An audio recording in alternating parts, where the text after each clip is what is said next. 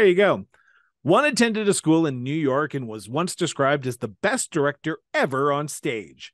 The other has publicly criticized Canadian singer Drake. Now, if you were thinking EGOT winner Mike Nichols and R&B singer Chris Brown, well, no, not them. Mike Nichols is a theater director and entertainment critic from upstate New York, and Chris Brown is a podcast host from Alberta, Canada, who recently watched the Academy Award-nominated film Best Little Whorehouse in Texas and realized it wasn't a biography about a current senator. Together, Michael Nichols and Chris Brown talk about the entertainment industry as two people who aren't the people you're thinking of only can. This is No, Not Them. Michael, what's up? Wait, which senator? George Santos? I don't know. Well, totally. He produced Spider-Man. He worked for Goldman Sachs. He Obsessed. Politics. So as we said in our last episode that was released on the 1st, we are back for our Oscar prediction episode. We're going to be talking about the Oscar predictions. And if you were thinking we're just doing the top ones, hell no. We got 23 categories to get through over the next few hours. So let's get into it. Over the next few hours, we're going to be talking about every single category, our picks, our winners, and who we think are going to go home with the gold this Sunday. So, Michael, we are going to cut in from time to time with the nominees as read out by us, and let's get this party started. And the nominees for Best Visual Effects are All Quiet on the Western Front, Avatar, The Way of the Water, The Batman, Black Panther, Wakanda Forever, Top Gun Maverick. So for Best Visual Effects, I'll be honest. I watched all these movies, and I think you and I will both agree that we watched as many movies as we possibly can for this year's Oscars. For Best Visual Effects, I'm just pulling up my nomination page here. I have, and I'm going to be a little controversial here because most people might think that it's not a visual effect movie, but I have Top Gun Maverick as my movie that is going to be walking away with visual effects. I think it was probably one of the better, well-done movies, with the other ones not doing that well in the visual effects department. What about yourself, Michael? Avatar. The only nomination it's going to get. Or the only win it's going to get. Nope. I think it's not going to get any. It was a gorgeous screensaver. Are you kidding me? It's a gorgeous screensaver. Doesn't mean that it's a good movie just because you have one pitch. But that's the thing. We're not critiquing it as a movie because it was a terrible movie. We're critiquing just the visual effects. Nope. And just the visual effects were spectacular. I did not feel like I was watching a CGI movie when watching Top Gun Maverick.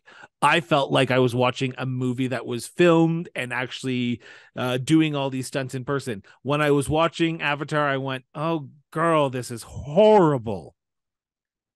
Well, stunts don't count during visual effects.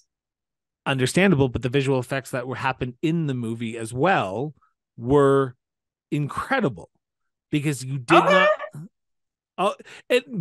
ladies and gentlemen, we are 7 minutes in and we're already disagreeing. Just wait till we get to the big awards, everyone, because this is going to be an interesting experience. But why do you think, do you honestly think the Academy is going to give Avatar anything? Yeah, it's literally, and looking at all the other award shows, it's picking it up everywhere. And I'm playing to win. Well, I'm playing to win as well, but then I realized I'm up against you, so I'm not gonna win. So I'm going with my gut, and my gut is telling me Top Gun Maverick is gonna win Best Visual Effects this year. Okay, I mean, we can both agree the Batman has no business being on this list. No, Colin Farrell's visual effects of his makeup was pretty horrendously bad. Good. That's makeup, though. That's not. Is it visual effects? Shade. No, I mean, no, I'm Avatar. It literally was a pretty screensaver. I'm shocked that Black Panther's on this one, to be honest. I'm not. No, let's be honest. That movie, Marvel went downhill for the last few years, and their CGI department looks like it's been stretched thin. That's the one I was shocked at. No, I wasn't really too shocked at any on this list other than Batman. I'm a little shocked Batman got as many nominations as it did because that movie came out so late or so early in the year, and usually that gets forgotten about, and it wasn't like it was a breathtaking, life-changing movie. I'm just still trying to figure out what the actual ending of that movie was all about. But there was an ending.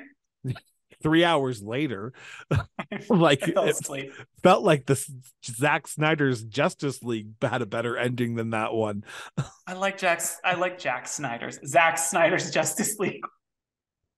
Oh, it's gonna be fun. So you are picking Avatar: The Way of Water. I am going with Top Gun: Maverick. We will see who ultimately comes out on top on Sunday. I think I am, but that's just me. I need those RuPaul goggles or opera glasses. I can't wait to see how this turns out. Hold on.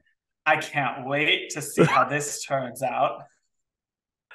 And the nominees for Best Film Editing are The Banshees of Inisherin, Elvis, Everything, Everywhere, All at Once, Tar, Top Gun: Maverick. Now, the nominees for Best Film Editing, as we just mentioned, I will be honest, you're going to kind of start seeing a pattern here with Chris Brown for these lesser known awards. But for me, I'm going with Top Gun: Maverick.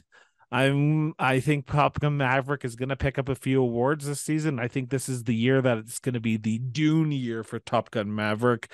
I think it did an incredibly a good job. I think overall, I think it is a picture that you can constantly go back to and always see something new when it comes to the editing and how they showcase the story. So for my pick for Best Film Editing, I'm going with Top Gun: Maverick. So I disagree. Listen, Top Gun: Maverick saved cinemas. Like, we can all acknowledge that. I think that's why it's going to get some awards tomorrow on Sunday.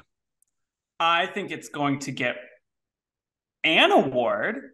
Not this award. I think this is going to Everything Everywhere All at Once. I think that the way that they edited that, especially flipping between the various multiverses and having it flow through, like, oh, we're in this and she's flipping through each one. It just was so well executed. It was seamless. It had immediate, like, quick transitions, and like the story never stopped. It didn't halt it. And that's difficult to do, especially when you're playing with the topics they're playing within that film.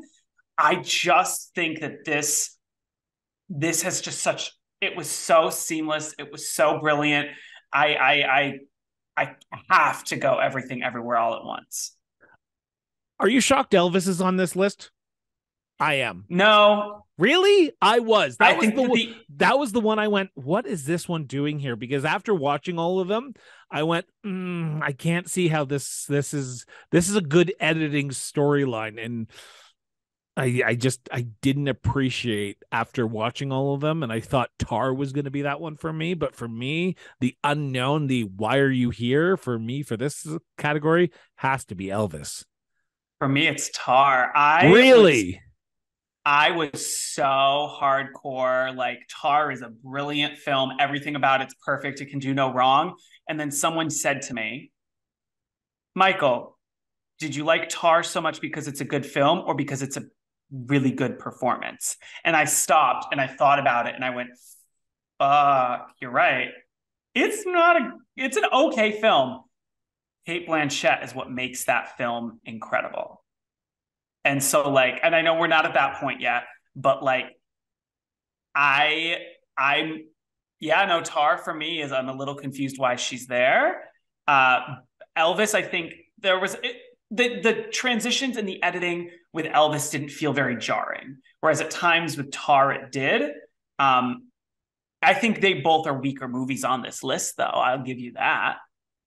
No, and I'll agree with that. So for you, Michael is going for Everything Everywhere All at Once, and I'm going with Top Gun: Maverick for Best Film Editing. And the nominees are for Costume Design, Babylon, Black Panther: Wakanda Forever, Elvis, Everything Everywhere All at Once, and Mrs. Harris Goes to Paris. So best costume design.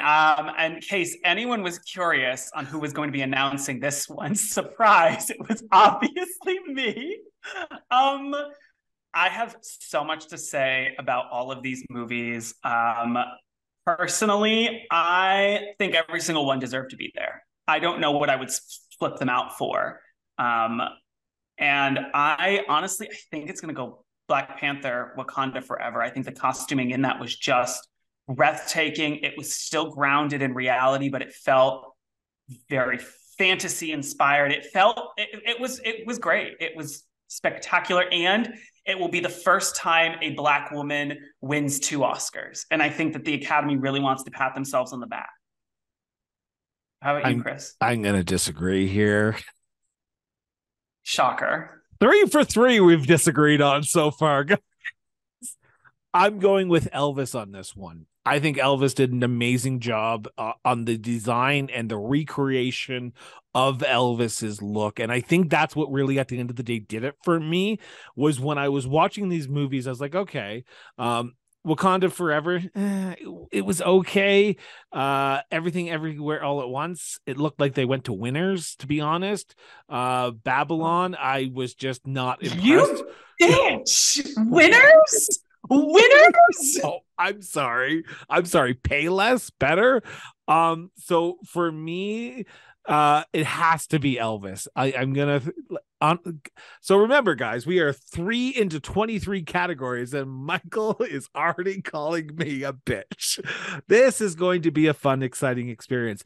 But for me, I think Elvis, at the end of the day, really showcased the costumes that Elvis was known for. And I know it's going off of source material, but when you're doing a movie like Elvis, you have to get it right, or people are going to notice. And for me, it really hit a home run for me. So for me, it has to be Elvis.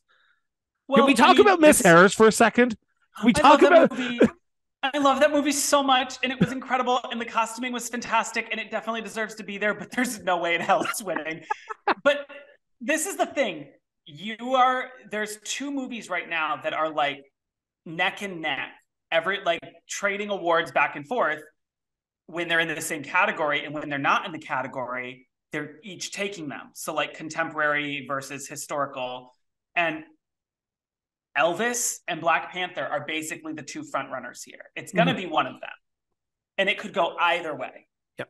So and I'd be okay with either one. I'd be okay with either 100%. One, to be honest, but I think this might give my hand away a little bit. I think Elvis isn't picking up a lot this award show. So this is where it came down to me for this to say, okay, Elvis is going to win at least one, and this is where it's going to win for me. Oh, real shade. I don't have Elvis anywhere. Spoiler alert. Yeah, I mean, it's going to come down to one of those 2, and I'm excited to see where it goes, because it's both good picks. It's just I'm gonna stick with Black Panther, and just to kind of recap, me, Black Panther, Wakanda Forever, you, Elvis. We're already at that point of the stage. You. And the nominees for makeup and hairstyling are All Quiet on the Western Front, The Batman, Black Panther, Wakanda Forever, Elvis, and The Whale. And again, in a shocking twist no one saw coming, makeup and hairstyling announced by me.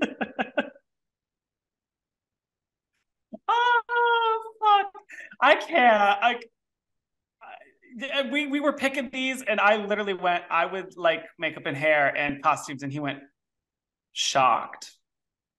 He was that Miranda Priestley groundbreaking. Get me Pier 23 at 8:00 tomorrow. Yeah, this category was a little interesting to look at. This was hard for me. This was hard. This was a hard one for me too, because there's a lot of good picks, and honestly, no, there's a lot of good picks for makeup and hair. I think you shady. 2 of these movies had fat suits, and one of them did it well, and the other one didn't. So was it that hard? One of them did it well. One of them just did it a lot better. because they used a smidge of CGI on instead of full prosthetics. But I mean, I'm picking the whale for this one. I think that it was the better of the fat suits, and that really does mean something with this category. And the way that he had full range of his face with the prosthetics and the CGI they used, he was able to emote more than whatever the fuck Tom Hanks was doing, because that was a choice. But I mean, again, Elvis in this category could be a sleeper. Like, the way they did him and aged up Austin Butler was brilliant. And the fat suit on Austin Butler was actually well executed.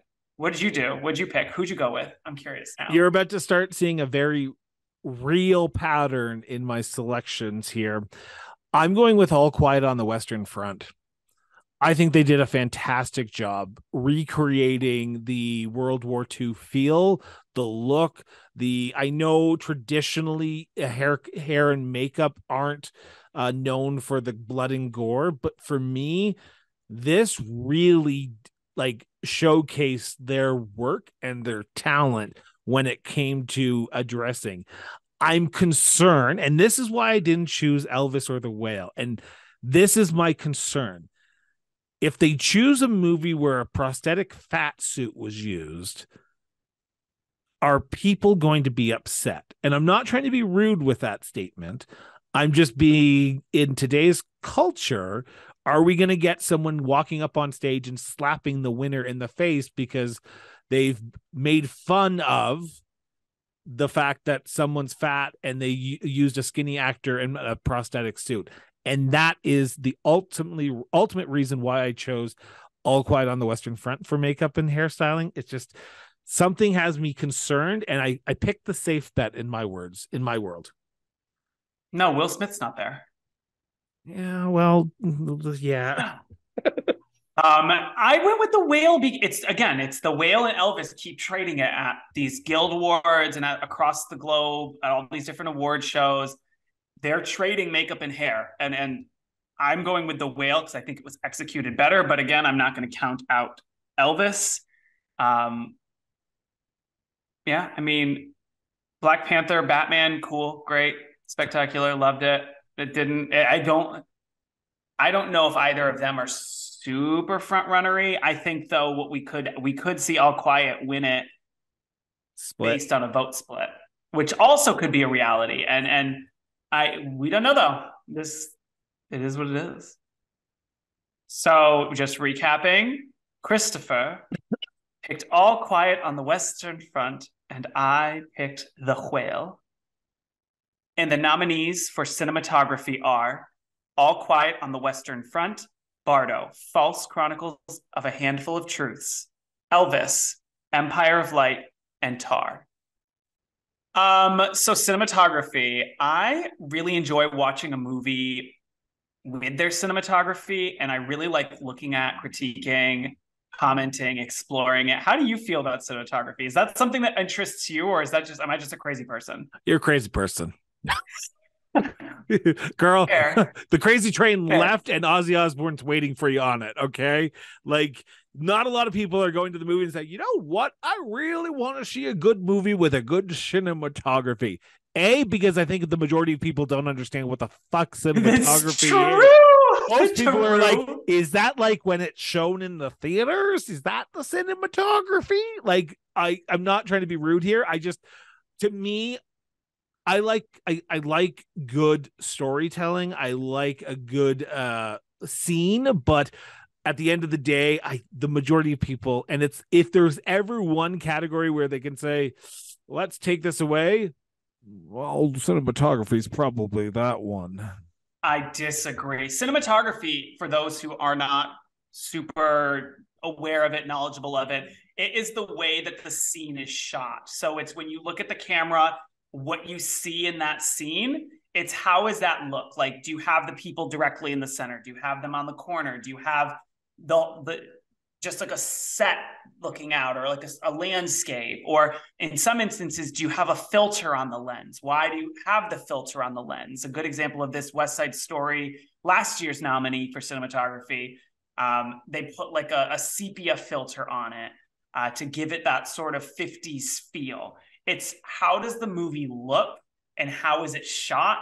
And for this one, like all of these movies were shot really well. Baz Luhrmann for Elvis, he's known for doing really like beautiful cinematography.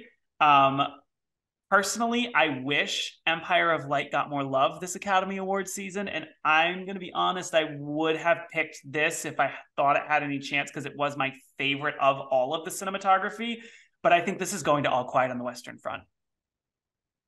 Stop the presses. 5 awards in, and we finally agree on something.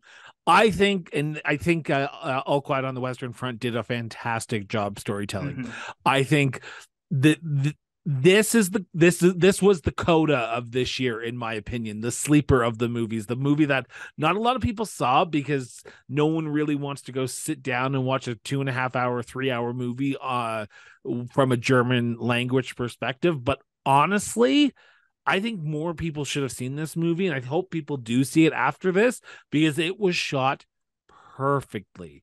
It was great. It was beautifully told. I don't know the gentleman's name off the top of my head. James Friend, the cinematographer of this All Quiet on the Western Front, did a fantastic job, and I highly recommend anyone watching it. Even if you don't like foreign language films, turn it off and just watch the visuals, because even with just the visuals, you learn so much of what people were going through in that war. Well, and that's the thing. Netflix also does have a dubbed version of it, which I found out because another podcast I was on, we were talking about this, and he got halfway through before he realized he was watching the dubbed version. So if you're like, I just refuse to read my movie, you can absolutely still watch this and like enjoy the film. Yeah. And it's on Netflix. It's on Netflix, and there's still time for you to watch it before the Academy Awards. There is still plenty of time. But or just follow our predictions and you'll win. Yeah. So to recap, both of us straight shot across the board. All Quiet on the Western Front. So this straight is shot across the board on a war movie, dude. Wow. Oh wow, I didn't even think of that. It's a good thing I'm pretty. And the nominees for Best Production Design are All Quiet on the Western Front, Avatar, The Way of Water, Babylon, Elvis, The Fabelmans. So Best Production Design, I said it, I'm going to be starting a pattern here over the last two. I'm going to continue the pattern because I think All Quiet on the Western Front, for me, again, going back to the cinematography conversation we just had, was an amazing movie. It was shot correctly. It transformed me into that war. It transformed me into that war, and I felt what the people were feeling in those trenches. And I rarely connect to a movie. Michael can attest to this. I do not like a lot of things in this world. You don't like anything. I agree, but still, I was actually a loss for words there. I honestly believe that this is one movie, and this if this award goes to anyone but All Quiet on the Western Front, I will be shocked, and I will slap someone so hard that next year's Oscars I'll be canceled. So, Michael, who'd you pick? All Quiet on the Western Front? Good. Let's move on to the next Will Smith. Will Smith, get your hand ready because Babylon is winning, as it has picked up every single award it's been nominated for this category. There is one thing that man knows how to do, and it's create a beautiful to look at film. And that's the same guy who did La La Land. I'm trying to find his name right now. Anthony Carlino. Yeah, it was beautiful to look at. Like, the movie was hot fucking garbage. The sets, and especially the party scenes, it was just so well executed. And normally with costume design and production design, they usually go to the same movie. They usually do. Because and Babylon is nominated in So costume I'm design. right. But no, costume design, you don't have All Quiet on the Western Front's not even nominated. I'm not right.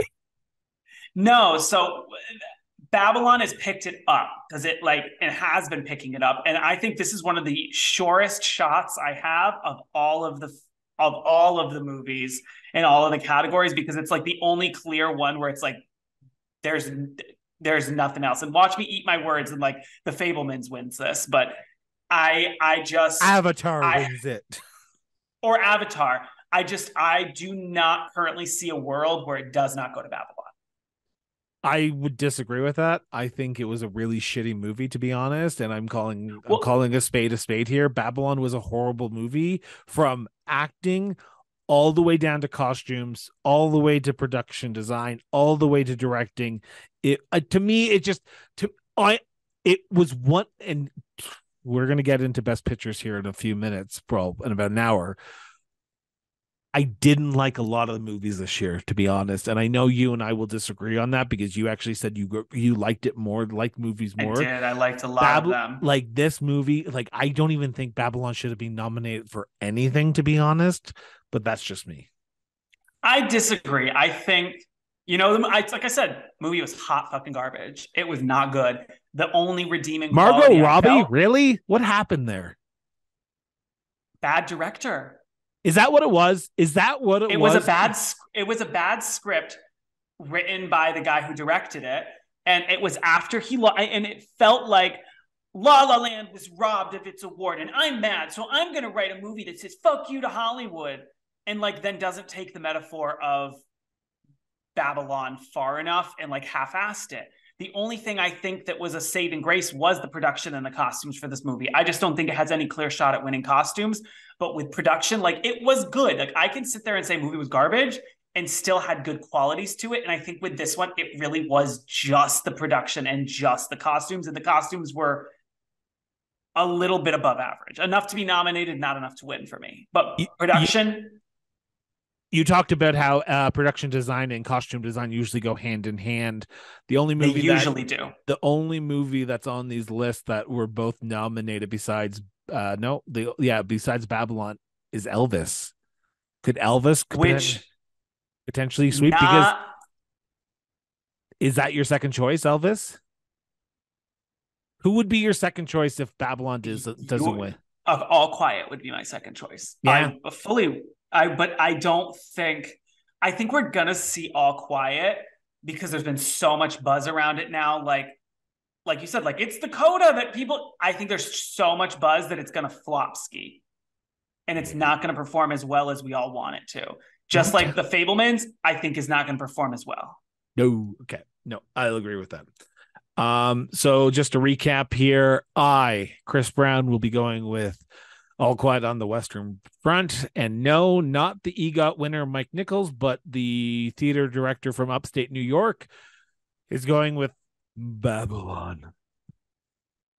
And the nominees for sound are All Quiet on the Western Front, Avatar, The Way of Water, The Batman, Elvis, and Top Gun Maverick. So sound, from the loudest bitch in the room, leading the charge. Yeah, fuck you. Clear your ears out. Okay, so Mariah. I think this is one you and I are going to agree on. I'm going to put the mystical feelers out into the world. I went with the Top Gun Maverick. Did you go Top Gun? No, no more. Nope, we're not agreeing. He went with All Quiet on the Western Front. Wait, did you go with Elvis? Okay, just pick. Tell me what you did. I'm trying to guess, and you're throwing me for a whole ass loop now. I went with All Quiet on the Western Front for me. I mean, it's probably down to Top Gun and All Quiet. I think I honestly think just for sound wise, as much as I said Top Gun's going to win visual effects, I think All Quiet on the Western Front did a much better job with the sound. And yet again, I felt like I was in that war. I know I wasn't. For anyone who's about to say you weren't, but for me, I honestly think it was a good movie, and I think it honestly, I when I get transported into a film and I can feel what the actors are feeling, and I can there's a connection to this movie. Everything I'm picking, I felt a connection to. Spoiler alert on some later categories here, but for me, sound has to be All Quiet on the Western Front for me. I think the sound mixing and the sound editing they did on those airplanes is insanely difficult, and it was perfect. And so Was that's it? why I think it's going Top Gun, Matt. Yeah. Was there an old category called sound mixing? Best sound mixing? Yeah. So sound mixing and sound editing were the two older categories. This was maybe like 5 years ago? 2 or 3 years. No, like 2 or 3 years ago. And they always went to the same movie. And so they said, we don't need to have 24 fucking categories. Let's just snip you don't need sound 23, but here we are. No, I think the next ones that you might see go together are going to probably be makeup and hair merging with costumes, or score and song merging together. But I don't think that I think that they're strong enough as separate categories that they don't necessarily need to bleed into each other. No, understandable. I think All Quiet on the Western Front for me had a better sound version to it. The easy answer, I just want to make sure, the easy answer would have been for me to go with Elvis, because that was my second choice, was to go to Elvis, because just it felt like I was in Vegas while he was doing it. It's just there's a lot of other issues with that movie that I could probably talk about for 3 hours, and I don't want to. Tom Hanks. All of the acting. Don't know why Austin Butler was even nominated, but here we are in this screwed up world called 2023. I found, for me, this was a good movie, and I keep on harking back to this, and I know I'm going to get some very weird comments from people who listen to this show, but to me, All Quiet on the Western Front for sound, for sure. Okay, so to recap, you're going with All Quiet on the Western Front, and I'm going with the Top Gun Maverick. And the nominees for our Best Original Song are Applause from Tell It Like a Woman, music and lyrics by Diane Warren. Hold My Hand from Top Gun Maverick, music and lyrics by Lady Gaga and Blood Pop. Lift Me Up from Black Panther, Wakanda Forever, music by Thames, Rihanna, Ryan Coogler, and Ludwig Göransson, lyrics by Thames and Ryan Coogler. Natu Natu from RRR, music by M.M. Keeravani, lyrics by Chandra Bose. And This Is a Life from Everything Everywhere All at Once, music by Ryan Lott, David Byrne, and Mitski, lyrics by Ryan Lott and David Byrne. All righty, original song. We've got a lot of pop stars writing these music and doing it. And we have Diane, what's her name? Diane Warren. Yeah, Diane Warren. She's been nominated a lot and she ain't won. What are you thinking? What are your thoughts? I'm curious. Are you giving it to Diane? Chris Brown is picking on our good old friend Rihanna. So I'm going with Rihanna, because I believe that, in my opinion, Lift Me Up from Black Panther, Wakanda Forever was not the best song of the year, but I think out of the 5 that were nominated, I was a little bit back and forth between Applause from Tell It Like a Woman with Diane Warren and Rihanna, but I think Rihanna's year is 2023, so I think they're going to give it to her. When are we going to give Diane Warren her flowers?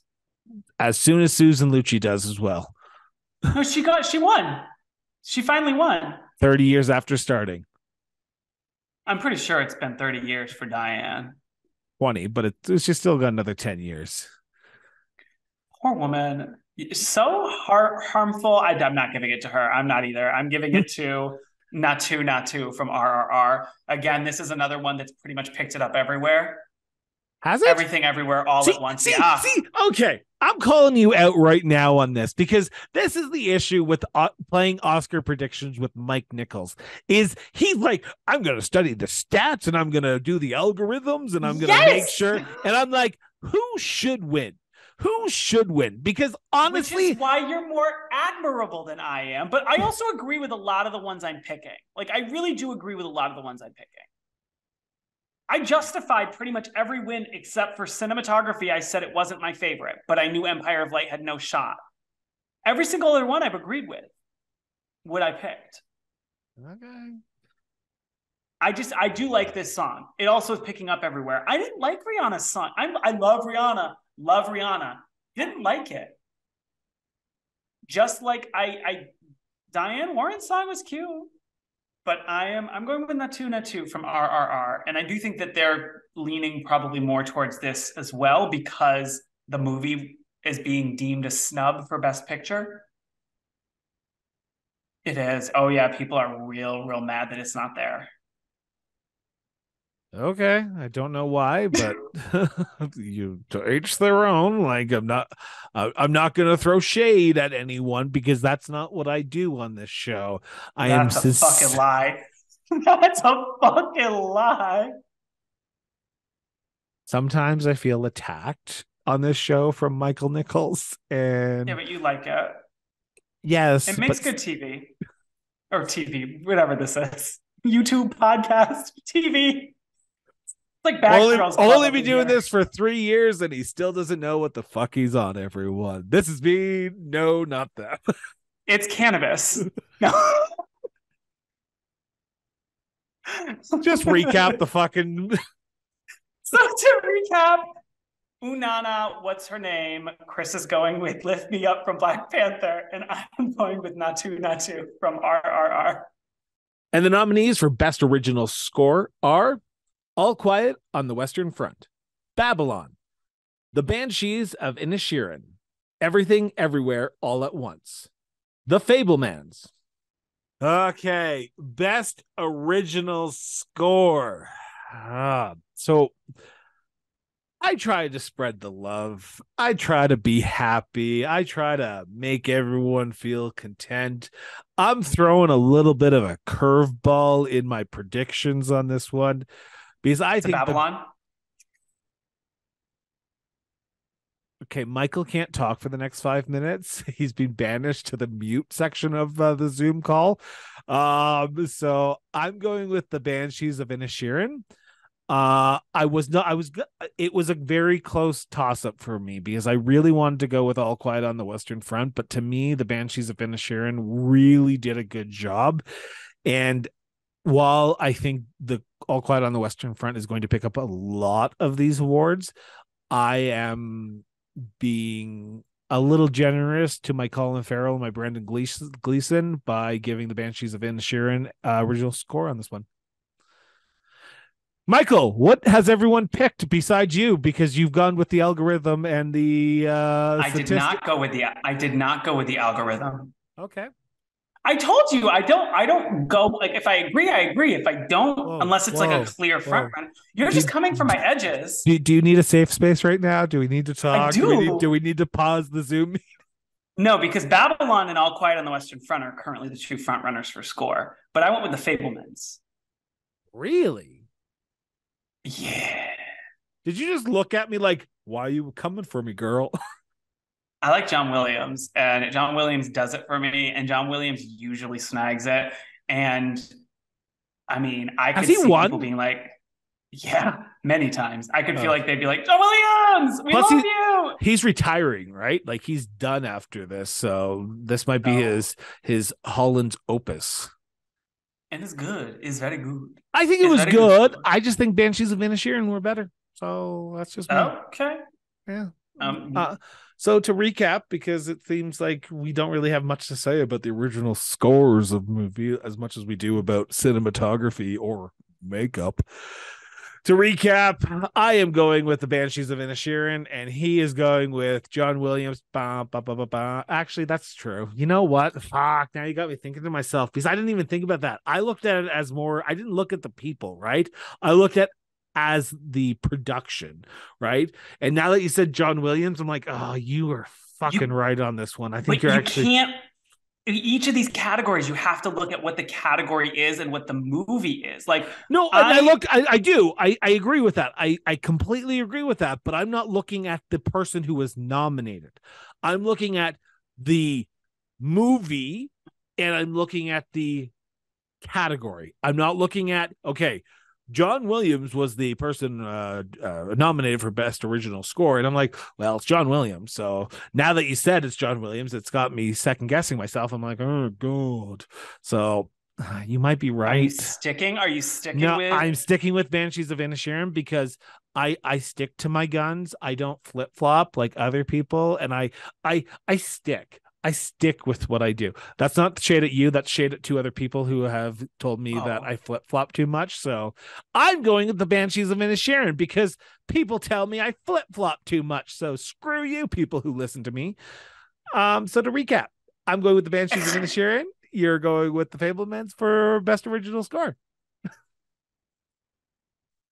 And the nominees for Best Animated Short Film are The Boy, the Mole, the Fox, and the Horse, The Flying Sailor, Ice Merchants, My Year of Dicks, and An Ostrich Told Me the World is Fake, and I Think I Believe It.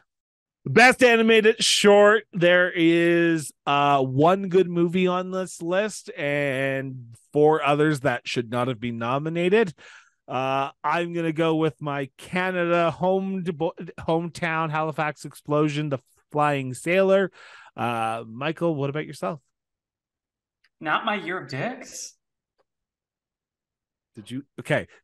Hold on 2 seconds. For anyone who's listening to this right now, I literally did a joke 2 minutes ago and it didn't land. And now he is trying to use the same joke, but not the same joke because my joke was Wait, no, I thought you're going to edit it out though. I know, but now I have to say this, and now it's going to look like I'm actually being very vindictive because I didn't leave it in and I edited it out. But no, I'm going with The Flying Sailor. I think it was a well-executed movie, and I think, well-executed. With its flopping penis. Half the movies had dicks in it this year, okay, girl? They really did. I was like, what is with all this penis? Like My Year of Dicks was watching the Oscar films. I'm going with The Boy, the Male, the Fox and the Horse, The Boy, the Mole, the Fox and the Horse. FYI, if you're wondering what Michael has on his mind, it is not The Boy, the Mole, the Fox, and the whatever you want to call it, the horse. But it's I liked My Year of Dicks best. I just think it was never going to win at all. Like, great that it got nominated. It was cool. I agree. I didn't really get a lot of, how do I say this? There was no joy sparked. Yeah, for any of them this year. I watched them and I was like, I guess these are good. Like if the Oscars say they're good, I'm not sure if there was others that were nominated because the issue is we never know what was nominated beside it. It's just here's the 5 that we're choosing, and I'm like, what other ones were nominated? Because I'd rather see what was nominated that I could make a better choice. But for the 5 that were there, The Flying Sailors for me, just because of the Canadian connection. And I know I said this year I wouldn't do the Canadian connection, but fuck you all. I'm going with the Canadian connection on this one. Yeah, I mean, with the shorts, they're also so hard to find. Yeah. Did you watch all 5? I could not get An Ostrich Told Me the World Was Fake, and I think I believed it. Which I think you said you liked. It wasn't bad. It's in the style of Wallace and Gromit, so that was the only issue. And I just, yeah. And that's the thing with the animated shorts, you can sometimes look at like what's the animation style and pick when. I think The Boy, the Mole, the Fox, and the Horse had the better of the animation style. Yeah. For everything nominated, and so that's kind of why I'm going with it. But like, I don't know. I feel like with the shorts, I almost need to watch the entire short list that they release or that gets leaked usually so that I know what else is out there. But it's like finding even these 5 is damn near impossible. I agree wholeheartedly on that one. To me, it was just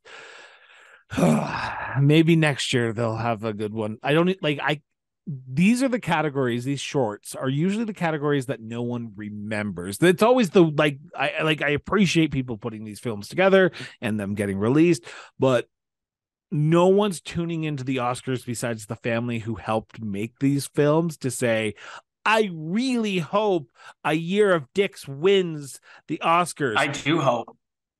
Why? Just because the person who has to read it out loud, like when they were nominating it, when the nominations came out, the person who read it like burst out laughing, and the two people who were reading the nominations like snickered during An Ostrich Told Me the World Is, yeah. No, I just liked it because it was irreverent and it was funny. It was not groundbreaking. It did not change my life. Like I wanted to win because it was just fun, and like not everything needs to be so goddamn serious. But so why don't you go with it? It's not gonna win. Go with it.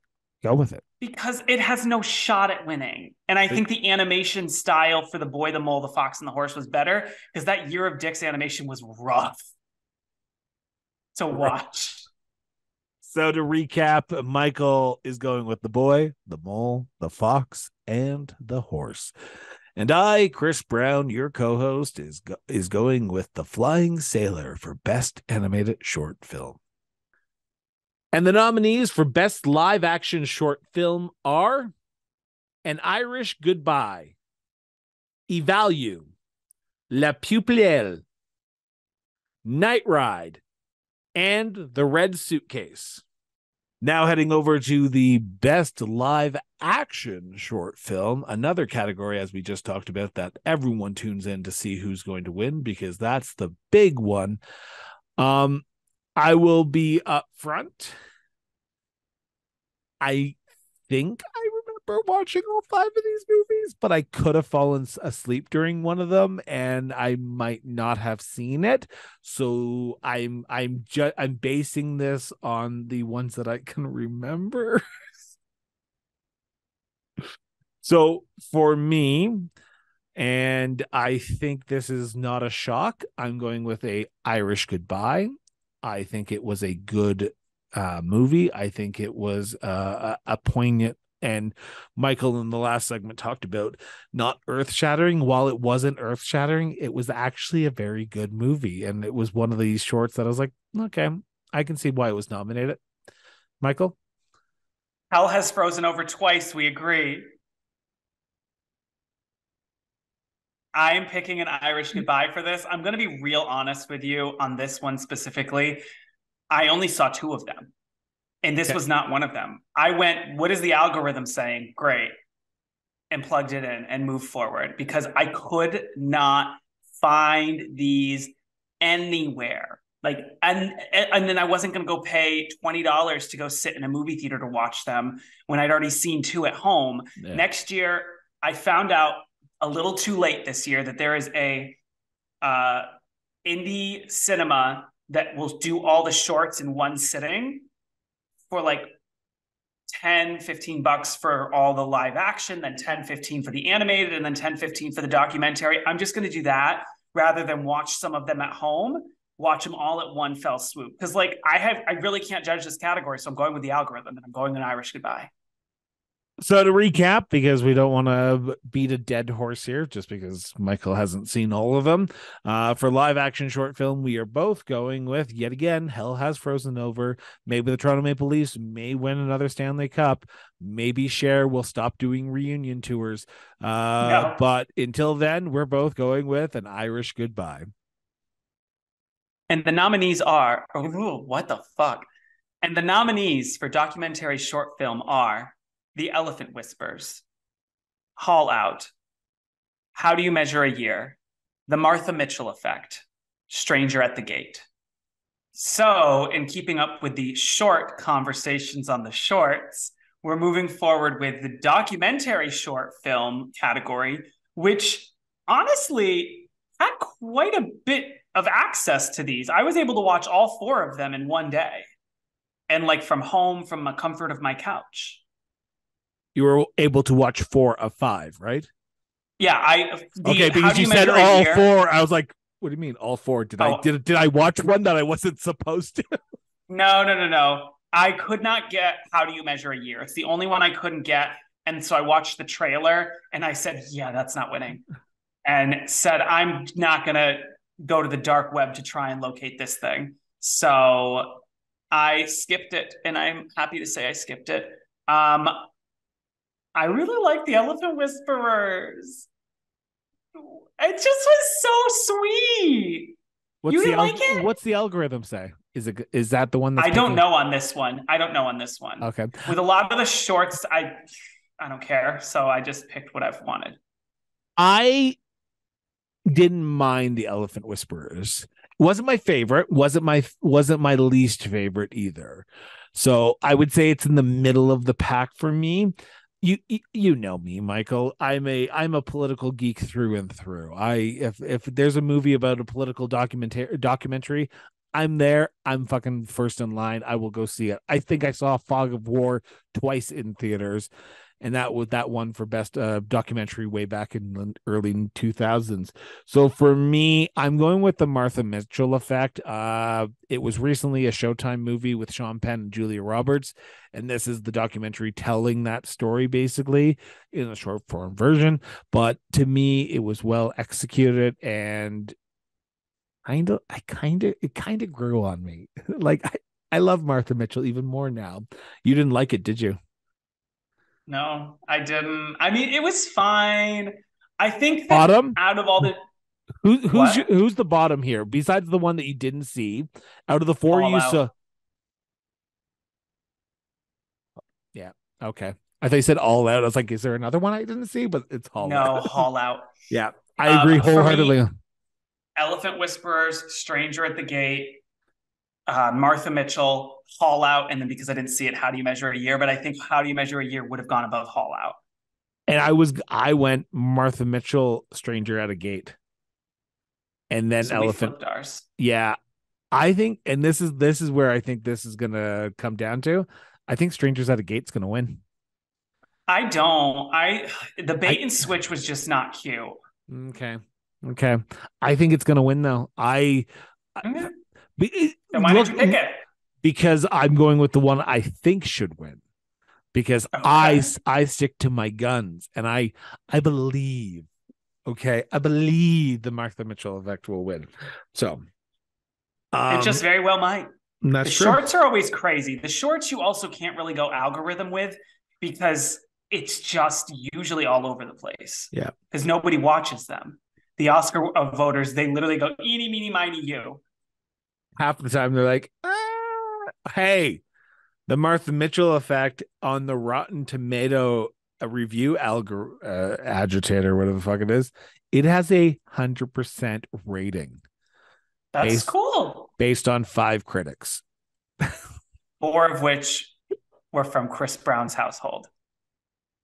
Amen to that, sister. This is your category, girl. I know. I'm like waiting for you to recap it. My brain is not happening. So to recap, Chris Brown is putting all of his money on Martha Mitchell Effect, and I am putting all of my money on the Elephant Whisperers. And the nominees for documentary feature film are All That Breathes, All the Beauty and the Bloodshed, Fire of Love, A House Made of Splinters, and Navalny. And with moving forward from documentary short right into documentary feature film, Chris Brown, why is it The Birds? And okay. So when this comes out, speaking of birds for a second, literally speaking of birds, this Saturday, anyone who knows me knows I'm deathly afraid of birds. Hate them with a passion. Despise them with a passion. Get scared of them. I went to London. I went to freaking Paris, and I went to Amsterdam. The pigeon population there, I literally shat myself the entire time. This Saturday, the day after this comes out, I'm going to a freaking wild prey bird sanctuary in Alberta, and they're putting a bald fucking eagle on me, and I'm getting a photo taken, and they're going to let the bald eagle or owl, not 100% sure yet, fly up and land on my arm. Why, you might ask? Because I decided, why not do what people ask me to do? So I'm going to a bird sanctuary and probably not coming out alive. Cancer's not going to kill me. A fucking bald eagle will. So you went with All That Breathes then for this documentary feature film? Is that what I'm hearing? Well, I'll be breathing something after Saturday. No, I didn't go with either one of those. You went with Fire of Love. I did. Climate change is the thing right now. Climate change is the thing. Everyone's about the climate change. Climate change. But was it the one you felt was best in your heart? No. No. Which was the one that you felt was best in your heart? The one you fucking chose, probably. Navalny? Yeah. And the only reason I say that is because fucking Russia's the new cool thing right now. When he, spoiler alert, called that dude and had on camera the dude admitting to trying to kill him for Putin, I was like gasping, clutching my pearls, like shook. It's on HBO Max, y'all. This is one Crave TV for anyone who's actually watching in Canada. Just a reminder that yeah. HBO Max is not in Canada. So for those Canadians listening, you and me both, girl. It was so good, y'all. Go watch her. She's everything. You didn't go with your heart on this one, and I'm shook. I know. We would have agreed a third time. This one was tough for me because I didn't know what was more popular in Hollywood right now. Are we still on the climate change issue, or are we on the Russian war issue right now? Do you give a movie bashing Russia, or do you not? It just honestly was back and forth for me. So something that helped me with this one in particular. Who was your second? Sorry. I did like Fire of Love, but the big thing to kind of go off of with documentaries, they really don't like awarding it to found footage documentaries. A lot of times that's like a huge, like, nah, we're not going to do that at the Academy Awards. So with Navalny, it was not found footage. It was all like freshly shot, and like, I really liked it too. But remember how you were saying fuck the algorithm, and you went with the algorithm on this one? I did. But it was honestly, but hey, do I know if all of these algorithms are paying attention?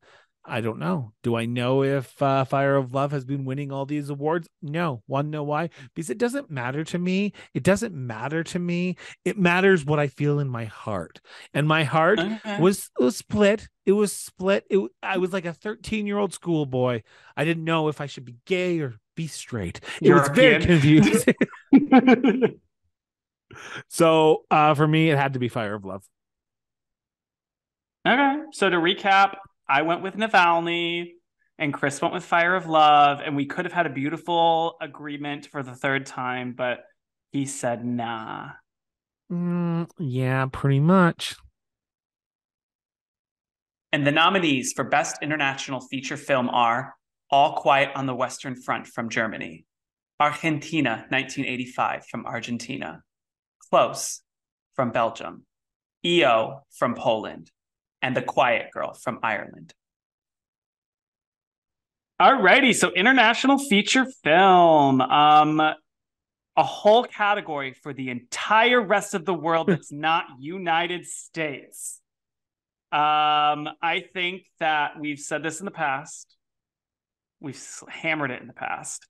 When your movie's nominated for Best Picture or for other categories, there's a really good chance that, girl, you gonna win. So I went with All Quiet on the Western Front. What? You went with EO? Are you telling me right here, right now, that we actually agree on more than two things in this Oscar category? Well, this was the only category I knew we were going to agree on. This is the only one I went in going, we agree on anything, it will be international feature film. I wholeheartedly agree with you. We jokingly said prior to the recording that this is going to be the quickest category, and it is, because you get nominated for Best Foreign Feature and Best Picture in the same year. Guess what, guys? You're gonna win one of them, but don't tell anyone. Yeah, and like if we're being honest, the Academy is not going to watch all 5 of these. They're going to watch All Quiet because it got nominated for Best Picture, and they're going to go, great, check. I think they might watch Argentina in 1985 just because of the whole um, civil discourse that's going on down there. But I think a lot of people don't even understand where Argentina is, to be honest. They might go, I don't think they're watching it. it's in that area. I know one of my friends who is from Latin America put on her social media that it is the greatest movie since sliced bread. It's going to win. And I kind of had to bite my tongue and say, girl, if you think it's going to win, I have oceanfront property in Nevada that I want to sell you. Yeah, there's a whole algorithm saying that it's not. Yeah. And it's called Michael and Chris. All righty. So just to recap, hell froze over a third time, and we both agree All Quiet on the Western Front. Okay. And the nominees for Best Animated Feature Film are Guillermo del Toro, Pinocchio; Marcel the Shell with Shoes On; Puss in Boots, The Last Wish; The Sea Beast; Turning Red. Best Animated Feature Film. I'm only counting 4 because 4 of them came out last year.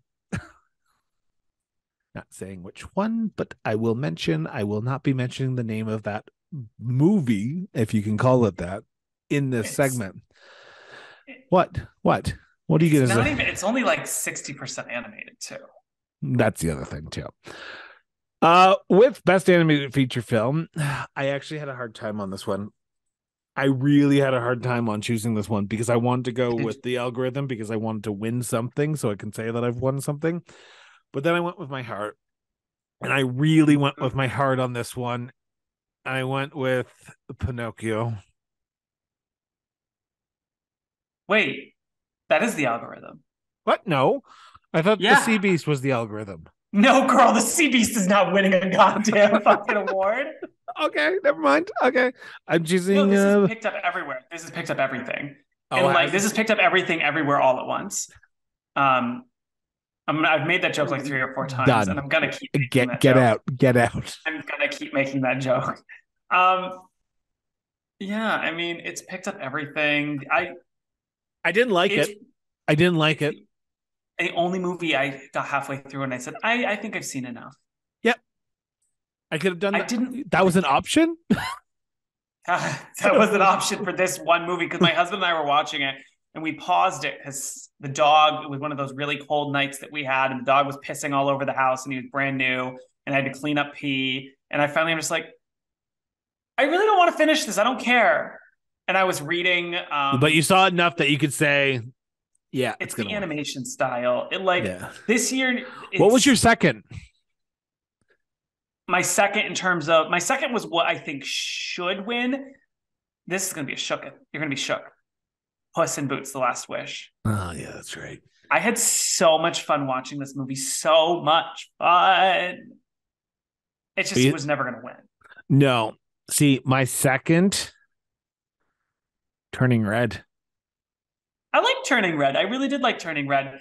I just think that the animation that Guillermo del Toro did was perfect. Yeah. It's just such a shitty story. Yeah. Well, mark the calendars, 4 for 4. We are on a roll for 19 potential categories where we disagree and 4 where we actually agree. But who knows? We'll tune in. So just to recap, we are both going with Guillermo del Toro's Pinocchio. Guillermo del Toro's Pinocchio? Yep. And the nominees for Best Adapted Screenplay are All Quiet on the Western Front, Glass Onion, A Knives Out Mystery, Living, Top Gun Maverick, and Women Talking. All righty. What's better than a screenplay? A screenplay adapted from something. Get it. I don't know where I was going with that. It felt like you started, like you were like, I have a joke. I'm ready for said joke. And then about halfway through, you went, I don't remember what the joke was. And I'm 90% sure I have to end with something. I don't know. It was a flop. I'm in my flop era. It's fine. Yeah. So you want to know what drives me nuts? A movie adapted from another fucking movie. Really? I don't like because like some of them like Top Gun adapted from Top Gun. Glass Onion adapted from Knives Out. Like, oh, I just am not. It's not it for me. Like for me, an adapted screenplay is like adapted from like a book,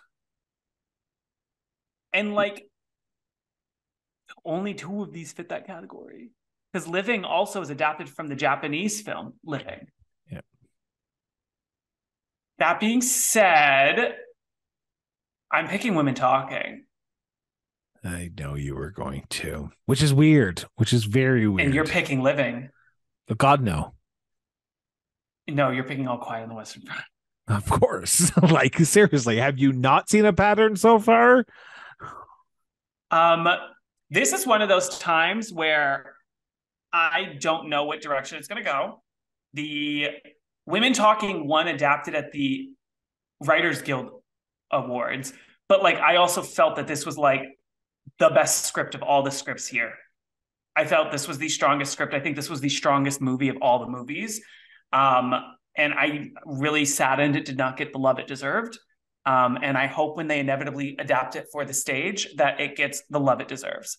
Claire Foy was awesome in that. Claire Foy was one of the best the reasons why that movie was good, in my opinion. All of them, every single one of them. And I don't know how you give a single one of them an Oscar nomination and not the whole cast. The only one you could kind of like split away as like a not really part of the ensemble was Ben Whishaw, but you're not going to give the one man in the film Women Talking an Oscar nomination and none of the other women.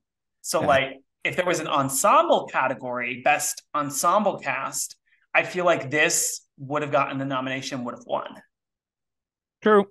And I could see that happening. I know you and I have a difference of an opinion, but we're going to be talking about that in the acting categories of the segment here. But I'm going with All Quiet on the Western Front. Like I've read the novel. I watched the original, the first movie based on the book, and I watched this, and I think they did a better job. I honestly will say they did a better job adapting it this time than they did in the '60s when they originally did it. So, to me, All Quiet on the Western Front, best adapted screenplay based on the movie. No, it's based on the book. They're based on the book. Sorry, based on the book. Sorry. It's been a long day, guys. I know it seems like it's been an hour and a half, but for us it's been about 12. No, but with it, because they could have said based on the movie, but they based it on the novel. So I'm okay with that one. These are the only two that I'm like, I did like Living. I did like it. It's just I didn't love it. Yeah. But again, that is what it is. I think Women Talking for recap, and you think All Quiet on the Western Front. And the nominees for Best Original Screenplay are The Banshees of Inisherin, Everything Everywhere All at Once, The Fabelmans, Tar, and Triangle of Sadness. Now heading into the original screenplay, and this is great because these are the movies that are actually based on things that actually are new, which in Hollywood means like 10 movies every year because they always have a hard time coming up with new material. I had a hard time with this one. I really had a hard time with this one, and I know you didn't because I know what your pick is. What am I picking? I don't know. Something. You just said you know what I'm picking. Something somewhere all at once who was really bad and horrible. But for me, ew, David. I was stuck between the Fabelmans and the Banshees of Inisherin. I like Fabelmans. No, God, no. You want Banshees? I did. I felt it was a better script. I honestly did. I connect it with the actors a little bit more than I did with the Fabelmans. So I appreciated it a little bit more, and I think the writing was a lot more sound when it came to two friends fighting. Yeah, for me, Everything Everywhere All at Once. Shocker. This was such a good movie. It was not the best movie this year, but also I think that with regards to this picking up a ton of wins, I think that they can say, look at how woke we are. Yeah. Yeah. Like, this is the first time an Asian woman is nominated in Best Actress and is a very strong contender for it. I I and I think the script was fantastic. I really liked the script. I think it was a really incredible movie. I want to rewatch it because I watched it 4th of July, actually. We went over to a friend's house and we watched it. And I feel like I need to rewatch it again in order to like really enjoy it. And I've heard people say that once they've rewatched it, knowing a little more of what's going on, they like it better. So I kind of want to go in and rewatch it and see how my opinion changes, especially after watching so many of these in succession, because I did not rewatch anything I had previously watched throughout the year. So to recap here, I am going with the winner of Best Original Screenplay, which is going to be The Banshees of Inisherin. And Michael is going with some movie that he watched in July that he never really rewatched after that. So he hasn't seen it since 2022. Everything, Everywhere, All at Once. And the nominees for Best Actress in a Supporting Role: Angela Bassett, Black Panther, Wakanda Forever; Hong Chow, The Whale; Carrie Condon, The Banshees of Inisherin; Jamie Lee Curtis, Everything Everywhere All at Once; and Stephanie Hsu, Everything Everywhere All at Once. To quote a wise and prolific poet, Stop. Angela Bassett did the thing.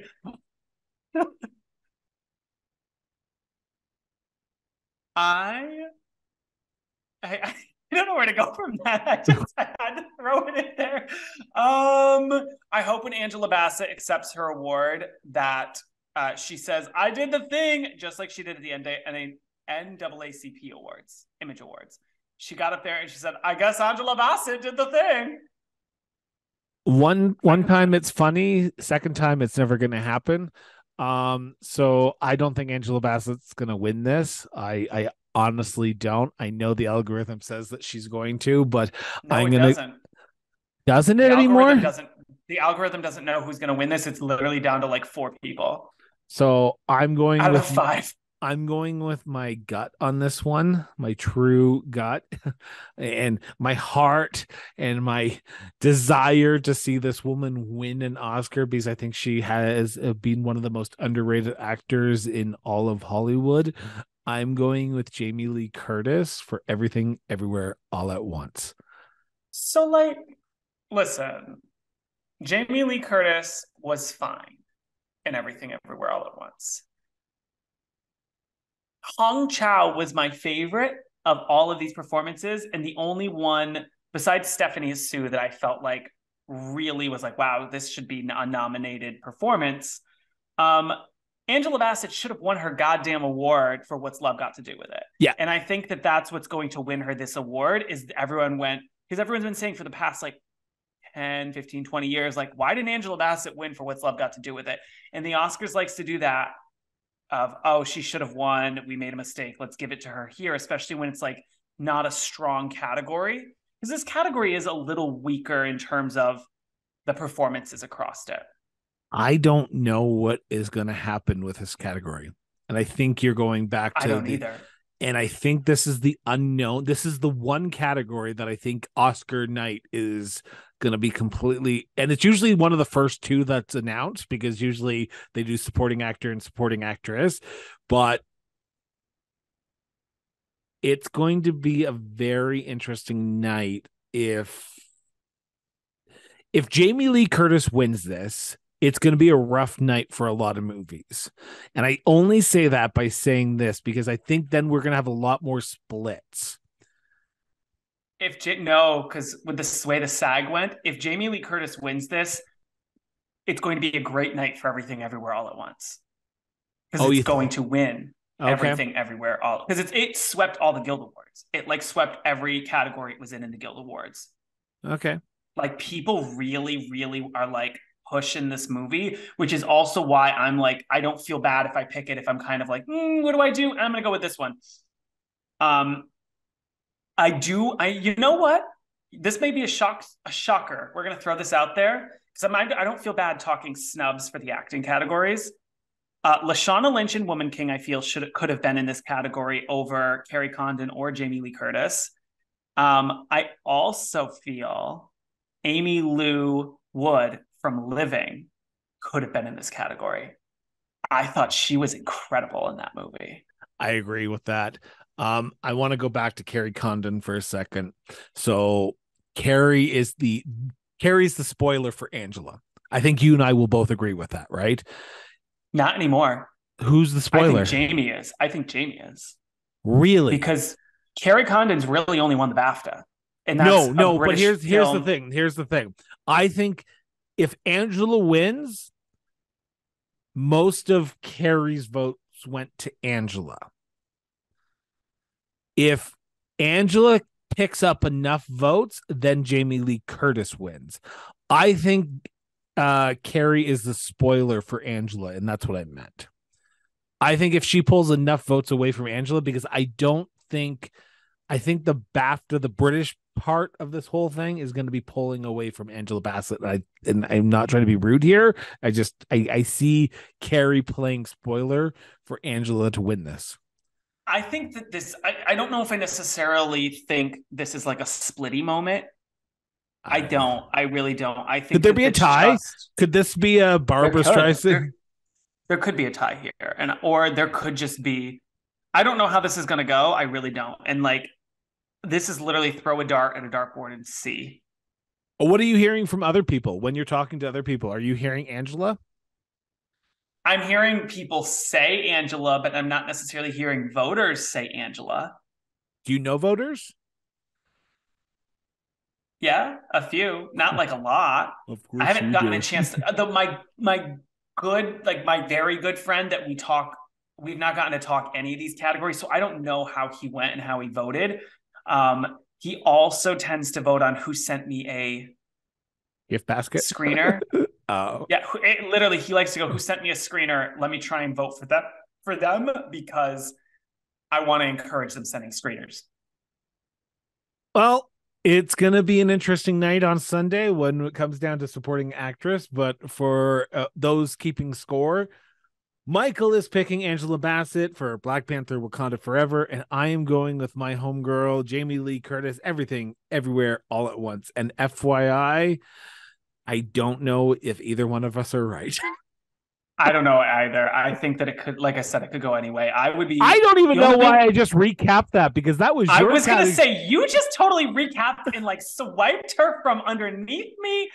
But you know what? You can recap the boys then. You can recap the boys. It's not like we don't know where that one's going. And the nominees for Best Actor in a Supporting Role are Brendan Gleeson, The Banshees of Inisherin, Brian Tyree Henry, Causeway, Judd Hirsch, The Fabelmans, Barry Keenan, The Banshees of Inisherin, Ke Huy Quan, Everything Everywhere All at Once. So for Best Supporting Actor, and I apologize for Michael for scooping the recap for Best Supporting Actress, but this is an easy one. I think this was actually one of the performances that I actually really did like. I didn't mind Judd Hirsch's character in The Fabelmans. I didn't mind Brendan Gleeson's for The Banshees of Inisherin, but to me, Ke Huy Quan. There you go. For Everything Everywhere All at Once is getting it for me. And I think Hollywood did him a disservice by kicking him out of Hollywood for so long. And I'm so glad he left on his own accord. But he was trying to get into sure. Exactly. And this is what I mean. That's what I mean. I'm not trying to say like, oh, bad, but I'm saying that I'm so happy he's getting his service now, and I think he's going to win it. There's like every other character, every other actor, God bless them, but let's be honest, he's going to win. I would swap out Brendan Gleeson, Brian Tyree Henry. I would have put in Michael Ward from Empire of Light. Okay, yeah. I just think that he gave a really spectacular performance that I would have put him into that. And obviously we didn't give Tom Hanks. Okay. Yeah. I'm joking. For I'm fully Geppetto. joking. No, this is a category that I think that it's a little weak. I think Ke Huy Quan is the standout, but Judd Hirsch gave a good fucking performance. 6 minutes on screen, and it was memorable. Well, but that's the thing with some of these supporting actors. Some of these supporting actor Oscars usually go to those weird, like, I'm just thinking of Judy, what's her name? Judi Dench, when she was the queen in Shakespeare in Love. She was on the screen for a minute and a half and she won the Oscar. And I'm going, what? So that's what I mean. Like, if you can give a 6-minute performance and you can like knock it out of the park, good on you. But I think it's in the cards, right? It's completely in the cards. It's in the algorithm, it's in the cards, and it was just a great performance. It was great. So I like how at the beginning of this show we started talking like, oh, what do we feel and all that. Now we're like, it's the algorithm. It's the algorithm. It's the algorithm. No. I was always like, literally the name of the show is called It's in the Algorithm. My goodness. Are you going to recap, or do you want me to recap this? No, this is your category. I won't steal your category from you. Wow.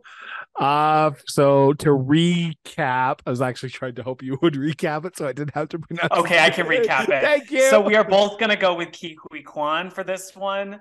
For Everything Everywhere All at Once. And the nominees for Best Actress in a Leading Role are Cate Blanchett, Tar, Anna de Armas, Blonde, Andrea Riseborough, To Leslie, Michelle Williams, The Fabelmans, and Michelle Yeoh, Everything Everywhere All at Once. Alrighty, Best Actress. Cate Blanchett, Kate, you're a real one. That's the Ariana DeBose lyric for that one, I think. It's not as good as Angela Bassett did the thing, but okay. Actresses in a leading role. I was just letting you talk, girl, because that was just a hot mess. I know you were.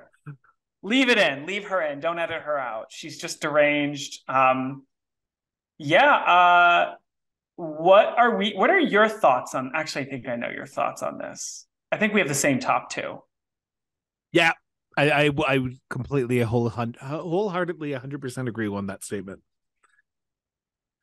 Because you have Cate Blanchett from Tar and I have Michelle Yeoh. Is that what? Yep. Yeah. But I know they were going to take the Bitches Award away. So what? Or her nomination away. I know they're going to take the Bitches nomination away, but Andrea Riseborough and To Leslie was the best acting performance of the entire year. Yeah. It was the very best acting performance for the entirety of the year. And like, I'm glad she got nominated. I hope she has great things coming to her. Y'all should go watch that movie. It's an hour and a half long. It's like actually a watch of like a short, perfect length movie. It's not 40 hours long like most of these.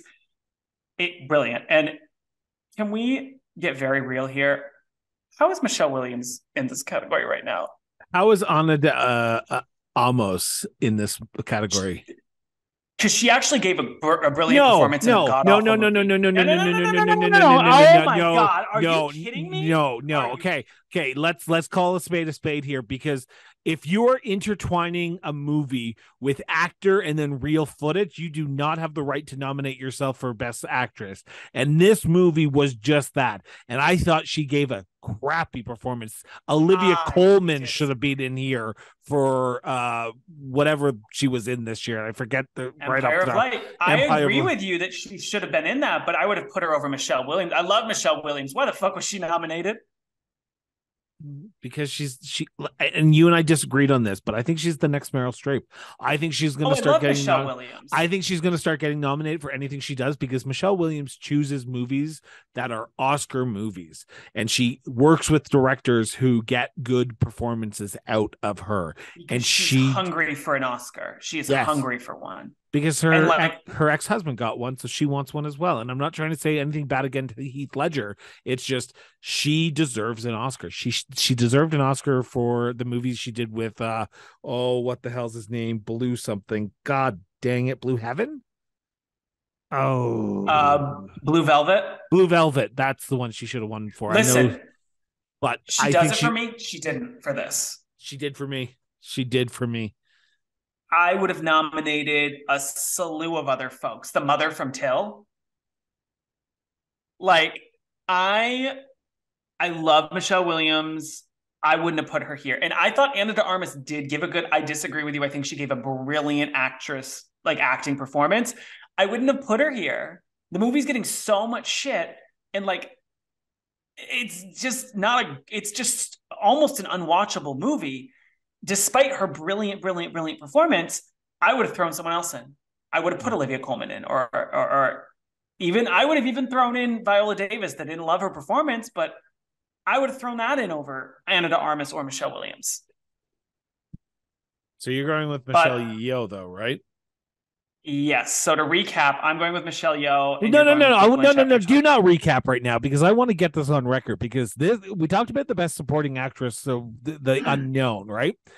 I think Cate Blanchett, while Michelle Yeoh is really doing well in the award ceremonies right now, I think a lot more people have been seeing Tar because they have been fucking pulling that thing out left, right, and center. I've been watching TV over the last few weeks, an actual TV, like cable TV, and Tar is on every commercial. It seems like they are pumping that movie. They are, and I don't know if that's a late push, but if you would have asked me at the beginning of this, so when the nominations came out, I would have said yes, Michelle Yeoh is gonna get it. But when I saw Cate Blanchett and Tar, I was like, nope, it's going to be Kate. I think the two of them they're the two front runners. I'm gonna hedge my bets on Michelle Yeoh. I think that's where it's going. I really strongly do. And there's kind of, and I'm not going to lie, there is kind of the feel of like Cate Blanchett has 2 awards. Michelle Yeoh literally has none. Like, Cate Blanchett's already established this could be a real good game changer for Michelle Yeoh in her career, which has been long. But again, Jamie Lee Curtis also has a long career that's not gotten much praise. Angela Bassett, she's gotten a long career that's not gotten much praise. There's a lot of people that, like, when looking at this, Cate Blanchett was that movie. That movie, if you took her out of it and you put someone with less skill in, it would have been mediocre. Well, we've said that on numerous occasions. We said that about the Lost Daughter last year with Olivia Colman. We were like, if you take Olivia Colman out of that movie, you're like, it's a terrible movie. Exactly, right? And if you take Cate Blanchett, and well, even and then in the reverse order of that, you have Blonde, where the movie was shit, even with a good actress that you kind of say is a good actress. But I think Kate is going to do it. And I know you and I disagreed wholeheartedly last year when it came to who was going to win best. Jessica Chastain, because you did not like her and I loved her. No, I thought it was so horrible, but I chose her at the end of the day because I was like, I know she's going to win. This one, I think it's going to be Cate Blanchett. I honestly think it's going to be Cate Blanchett. Listen, it could literally go either way. So we could also both be wrong, and Michelle Williams could get her flowers, which will be a little annoying. But again, like, a long career, where's her flowers? But I am going to recap this one because we're just going to keep going in circles and fighting. To recap, you're going with Cate Blanchett, and I am going with Michelle Yeoh.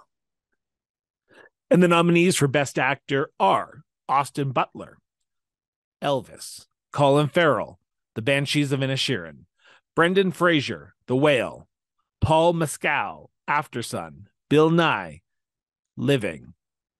So we are ending the major categories besides the last 2 that we're going to be talking about a little bit later with probably, we talked about Best International Feature Film being 13 seconds. This is probably going to be about 5 seconds, actually probably even less if I'm not mistaken, because I honestly think no matter what happens, no one is going to be shocked at what happens with Best Actor.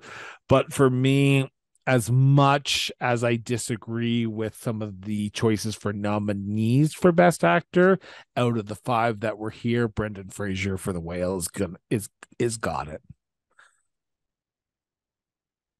I put Brendan Fraser for The Whale. I put it for The Whale.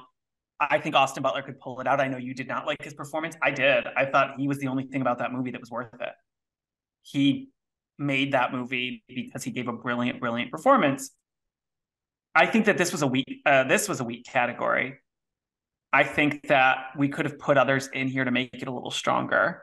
I'm also a little surprised that the boy from the Fablemans did not get put in over Paul Mescal. Or even After Bill some reason, Nye. I liked Living. No, I I did really too. liked it. That was my second choice. It was between Brendan Fraser and Bill Nye for me. But when you talk about some of these, he could have been. He was on the cusp of okay. Is it? But I still liked it, and it was my number two Yeah. choice. So to recap this, because I do not want to talk about Austin Butler any longer than I have to, we are both going. That's right, everyone. You heard it here, right now. We are five awards that are the same right now. So out of 23, we are five agreed upon awards, and we are going to be back because we both chose Brendan Fraser for The Whale. And the nominees for Best Director are Martin McDonagh, The Banshees of Inisherin; Daniel Kwan and Daniel Scheinert, Everything Everywhere All at Once; Steven Spielberg, The Fablemans; Todd Field, Tar; and Ruben Ostlund, Triangle of Sadness. All righty, direction.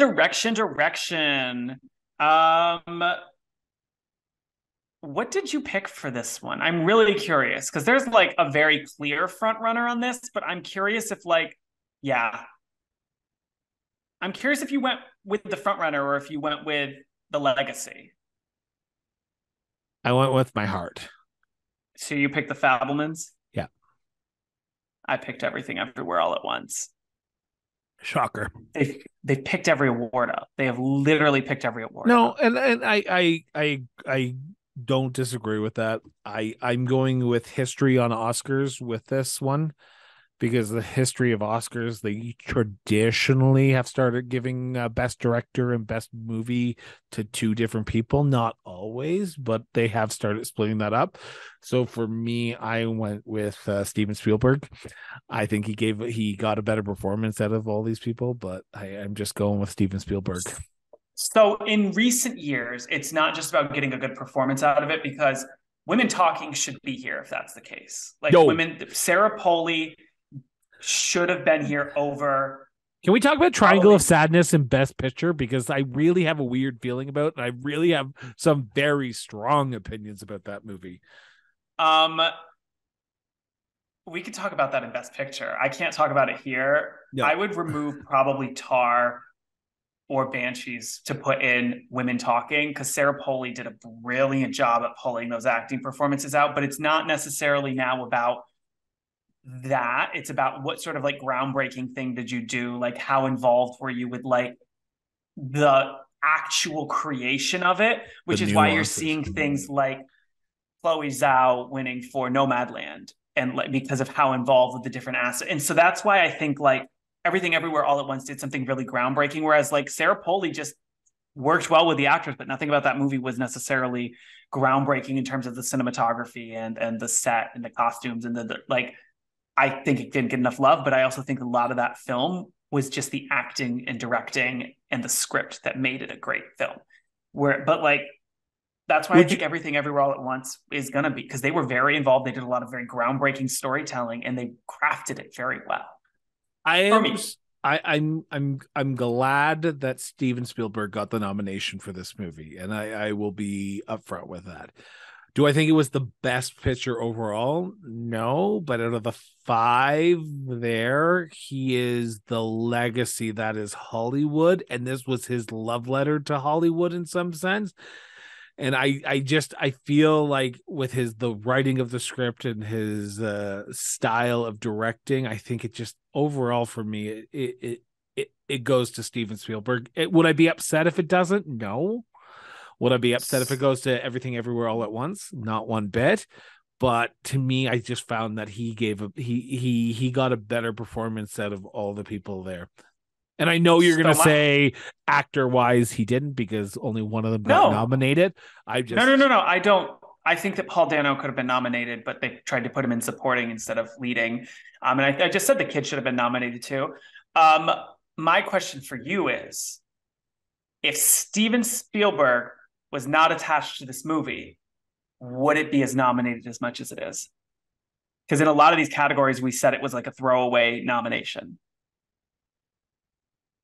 If Steve, like same exact movie, Steven Spielberg's name is not on it. Yes. I don't agree. I don't think it would. And I think that it's getting as many nominations as it got because his name's attached and because he is a legacy. It's a good film. It's a great film. I enjoyed it. Okay. So I'm going to flip the switch here. Sure. Right. So Everything Everywhere All at Once was written and created with Jackie Chan in mind. Mm-hmm. Do you think it would be getting this much love if Jackie Chan was in the lead role instead of Michelle Yeoh? Oh, if it was him instead of Michelle Yeoh? Yeah. No, I don't think Jackie Chan's as strong an actor as her. And if he was in the Ke Huy Quan, I think that it would have probably gotten a lot of, I don't think he would have gotten a acting nomination. I think it still would have gotten the categories it got because it had a lot of really groundbreaking stuff. But I just don't think Jackie would have been nominated. Do you think the movie would have gotten nominated if it wasn't for Michelle Yeoh? For Best Picture? For all of it. Because Michelle Yeoh really, okay. I do. And I'm not saying that Michelle Yeoh is not a good character because she's a really good actress. I really do like her. I'm just thinking if Jackie Chan was in this movie, I do not think it would be up here right now. I think if Jackie Chan was in you know what? That's also a good point. Jackie Chan's not as strong an actor. I don't know if it would have maybe gotten as much in terms of like, he would not have gotten nominated. I do not think he would have gotten nominated, but I think that the directing still would have a lot of the visual stuff and a lot of the production stuff and the technical stuff. I think it still would have. Like Avatar got nominated for a bunch of technical stuff and it didn't have a single acting category. I think that you would have seen it still pick up a lot of acting category and a lot of the other categories, and which would have put it in Best Picture. Because like Dune was a Best Picture nominee. I just don't think it would have been as strong a contender. Going back to the director category for a second. Sure. I just wanted to make sure I got his name right before I mentioned him. Do you think Darren Aronofsky should have gotten nominated? Which one did he do? Whale. No. Really? Because I do not. He was the one that I was on the cusp for. I liked the movie a lot. I don't agree it should have been in Best Picture, and I don't necessarily agree it should have been in for directing. I think it got the categories it got. The only other one I maybe would have put in would be what's her name? Sadie Sink. But she's a little young and supporting and she's a little young, and I think Hong Chow, when you look at supporting actress, I would have put her in over it. Yeah, I would have kept Hong Chow instead of Sadie, but Sadie was the only other thing I was like, if there was a sixth person, I would have put her there. So to recap, I'm going with Everything Everywhere All at Once, and you are going with The Fabelmans. And the nominees for Best Picture are All Quiet on the Western Front, Avatar, The Way of Water, The Banshees of Inisherin, Elvis, Everything Everywhere All at Once, The Fabelmans, Tar, Top Gun Maverick, Triangle of Sadness, and Women Talking. So now we turn to our very last, after almost 2 hours of doing this, almost the length of the actual Oscars, we are here to finally talk about Best Picture. And I have some very strong opinions about some of these movies, which ones should have, which ones shouldn't have been nominated. Before I even give my pick, I want to start with the Triangle of Sadness. And I want to know, did you like this movie? And if so, what are you smoking? Because I want some, because this was horrible. I liked it. I really did like it. I think it was a great ensemble show. And again, we did not see a lot of, Abigail from this could have been supporting actress. But again, it's an ensemble show. How do you break up that cast? This is one that could have, if they had an ensemble cast category, it would have been nominated. I think it was a great movie. I think it was weird. It was wacky. It was fun. It was like it was like a fun critique about like the wealthy and like roles in society. And I thought it was a lot of fun. I think it would have been a great stage show also. Do you think Woody Harrelson should have been nominated? No, I've been hearing a lot of people when I talk to people who've watched it saying he should have been nominated for supporting actor. nope, I do not think so. I think that again, this is the woman talking issue. The whole cast was pretty good. How do you separate just one? Which leads us to let's throw in an ensemble cast for it. I liked it. I think it's going to get fully shafted at the awards. I will be shocked if it wins anything. Top Gun Maverick, only reason it got nominated was because it saved cinemas, correct? I don't know. I didn't love it. I'm not a big movie. That's not my kind of movie. That's my husband's kind of movie. And he was like, it's one of the best movies that I've seen. He's like, it's a great talk. It was better than the first. He liked it better than the first. Sorry, people, if that offends you. But he did. And he said it was a great film. I am taking his word for it. I think that because they are now trying to put in a little bit of the bigger blockbuster movies that are doing actual good movies. I would like to see them start giving horror films some love, but I'm hoping that this is a sign that we're moving in a direction where it's not just all a bunch of indie films like we've seen in recent years. Out of the 10 that were nominated, what 2 should have been dropped? Avatar: The Way of Water and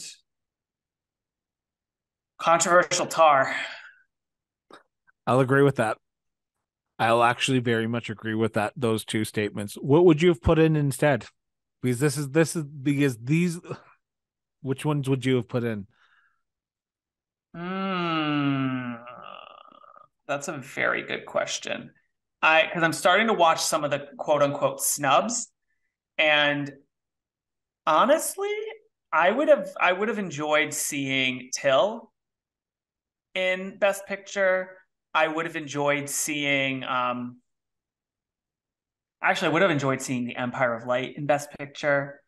To Leslie? Yeah, I would have seen To Leslie. I would really have liked to I'm have shocked seen that you Leslie, didn't say that. That's what I was trying to tee up there, but it's like To Leslie, this is my issue with To Leslie though.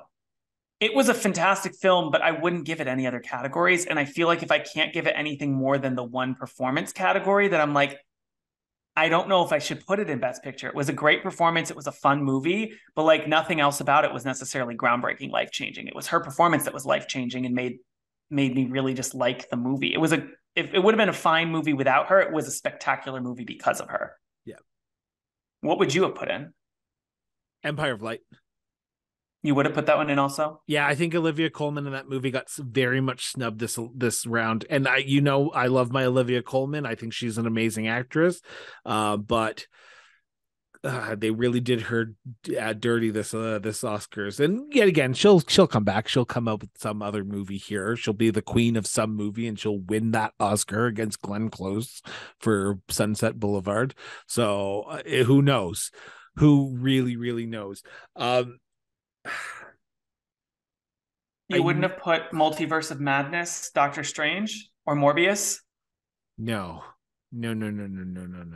Fuck. I'd choose like Scooby Doo before I put a Marvel movie in there because they were all shit this year.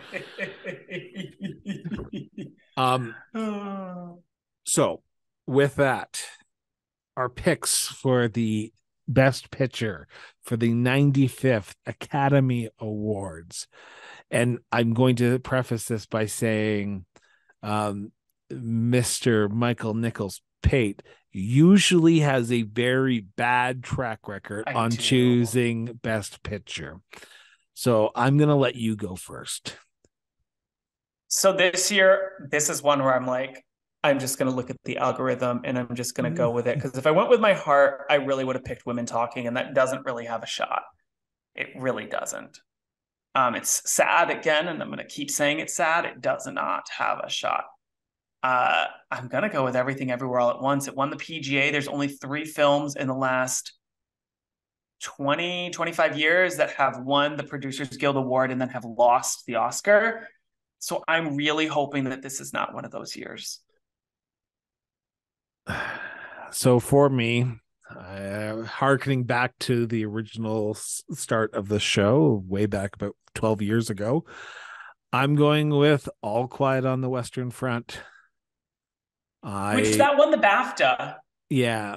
And I'm not even looking at that. I just overall think it was a much better movie. And when it comes to directing, I would have put the director of All Quiet on the Western Front in the best director category, but they didn't.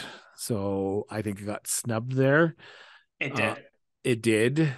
You look at all the other categories, and then you put the Triangle of Sadness as best director. I know you and I will disagree with that, but or even Tar, like I would take Tar out. I really would take Tar out. All Quiet on, like, to me, if you encapsulate 2022 in film, All Quiet on the Western Front has to be the top movie of 2022, in my opinion. I know you and I will disagree with that, but All Quiet on the Western Front for me. I don't disagree with it being a top movie. I don't think it's the number one movie. I think that goes to Morbius. It's Morbid time. Well, everyone, we've hit peak. We're making Morbius jokes. Oh, God. It's Morbid time. He morbed all over the screen. Oh, totally. He was so morbid that Morbid time. I'm sorry. I think Blonde should win Best Picture. That was an amazing. It was a good singular acting performance. Just one singular. No, I mean, I would like for. I don't know where I'm going. My brain is all over the place, and I'm apologizing for that right now. But I think Women Talking was my favorite movie of the year. If All Quiet's yours, I would put All Quiet in my probably top 5 or 6. Yeah. But I do like Women Talking a lot. I know you did. You even posted on Facebook that you liked it, that everyone needs to go see this movie. I did. And I've not been posting like that on Facebook with these movies. I did try and come for Women King on Facebook, and then I got shouted down, and I'm like, I guess I'm not coming for Women King anymore. So to recap, Best Picture for Michael Nichols Pate, Everything, Everywhere, All at Once. And for Chris Brown, All Quiet on the Western Front.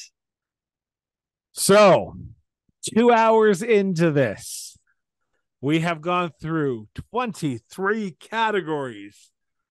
I hope you sit down and have listened to all 23 categories. And if you haven't, make sure you do throughout the entire year. This has been fun. Recapping. Highs, lows? I liked this year better than I think, the last 2 years. I think that, I know you didn't like any of the movies, but I liked a lot of them. And it made a lot of these categories, I think, more fun for me watching through them. I felt like last year was such a slog. I really did. And this year did not necessarily feel like it. There were a couple of movies I think I texted you, and I'm like, what the fuck am I watching? After Sun is one of those movies.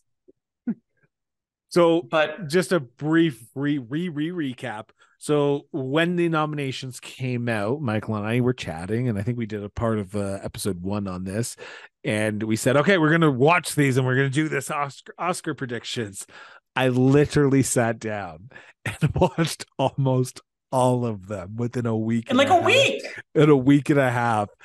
And I can tell you, I went crazy that week because my husband was gone. I had nothing to do. So I was literally just sitting around doing nothing. And I was able to get all of them. Well, the majority of them. There's a few that I had to wait and all that. But overall, I got to see all of them. I'm going to do that again, though. Oh, fuck no. Hell fucking You'll pace them?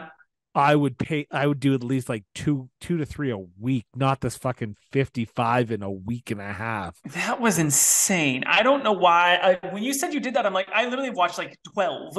There was a couple of weekends where I'm like, okay, I'm going to sit down. I'm going to watch maybe 3 or 4 because I'm by myself and it's a Saturday or a Sunday and why not? But you just powered through them and I'm like, girl, no, just One a night, maybe. So if for anyone who's actually watching this, you can see how tired I look. And the fact that I started February watching all these movies and we're now in March and I am exhausted, that tells you how much I've been sleeping.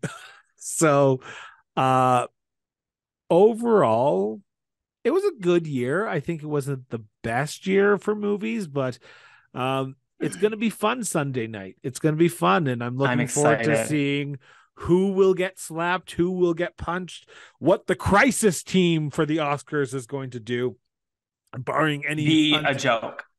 They're going Oh, to be a joke.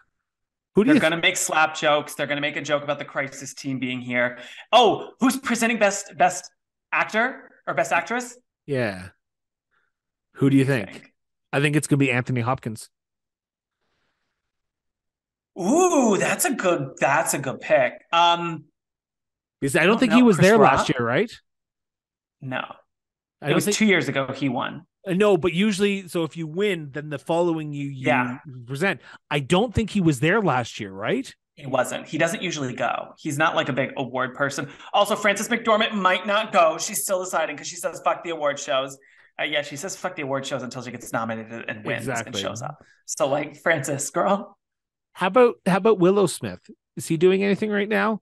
Not the son, the she other Willow Smith. The actual Willow's. Jaden It's Smith. Jaden and Willow. Jaden Smith. There's two Jaden Smiths, right? No, I don't The know. one There's from only one Jaden Smith and Detective Will. Detective Pokemon. Oh my god, this conversation just went downhill. Are you talking about Detective Pikachu? Yeah, the Hold guy, on. his name Smith. I don't think it's It's Smith. Jaden. Detective Pikachu. This is real time, like Justice looking up Smith. folks. Justice Smith. Justice. I'm like, I'm like, it's not Jada, and now you have my brain all fried. I don't know what's a thing. Or they'll bring in Joe Biden and wheel him out. Joe Biden. Hey, I got my aviators on. I, yeah. I'm ready for the awards. I'm excited. I'm this year trying to see more things throughout the year. Um, just so that I'm not doing so many movies at the end because I got started to get a little burnt out in the middle of it. Because we watch all these. I should say we watch all these, and I know there's other people out there who will only do the top few or like even the top like best picture, best director. But we want to do service to you guys. So thank you so much for tuning in for another episode of No Not Them. Usually we end on a joke, but after 2.5 hours, I'm 90% sure I'm joked out. All I can say I'm is tired. blame it on the fucking algorithm because one of us is going to be right, one of us will be wrong. Our friendly wager is always there. It's just a friendly wager. I'm looking forward to potentially picking up a friendly wager. I don't know what that is, but until then, Michael Nichols, greatly appreciated as always. Absolutely happy to be here. So remember, he's not Mike Nichols. I'm not Chris Brown because this is No, Not Them.